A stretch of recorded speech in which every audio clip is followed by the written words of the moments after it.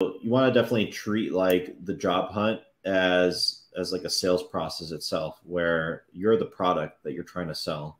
So start off, especially for that first position, it's definitely the hardest to get. So it's important to recognize ahead of time that it's going to take a good amount of effort to land that initial position. So it might require you to apply to 30 or 40 different positions before you go ahead and nail an interview and then get an offer.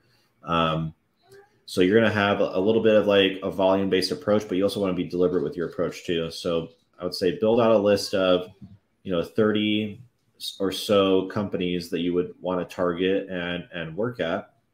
I recommend narrowing down on a specific vertical or industry, so that way you're kind of minimizing the interview prep that you're doing. So one example would be maybe cybersecurity. If you're interested in working for a cybersecurity company doing sales, you can narrow down on cybersecurity startups. Another example might be like fintech or health tech companies. And then from there, what you'll want to do is one of your goals should be to get a referral, because the referral will definitely help a lot in terms of your chances of getting an actual interview. So for each of those companies, you'll basically just be going through on LinkedIn, and you want to basically get a list of probably 2 or 3 individuals that you want to target for kind of your outbound or prospecting.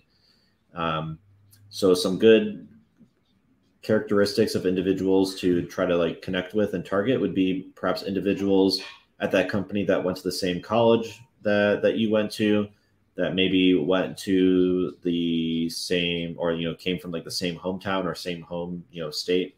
That would be like a great kind of connection. Another example would be if you found like an interesting piece of content that they recently published, you can use that as a potential intro. So what you want to do is you want to have some sort of like hook.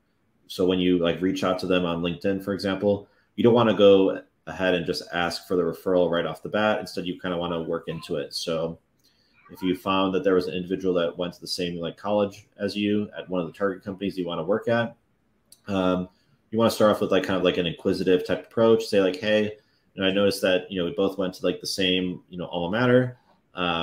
Been exploring this tech sales career path. Wanted to hear about your experience at company XYZ.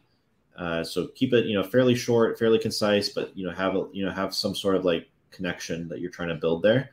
And your goal should be to perhaps like set up maybe like a 15-minute Zoom call or Google call, just to go ahead and learn about their experience at the company, and then also just learn about maybe like the hiring process and what that would look like. And then at the end, you can make the do the ask for a referral. And in my experience, most people are usually pretty open to providing a referral, unless like you just have like a really bad approach, or might not be like you're just like totally a bad fit for the company for some reason. Yeah, and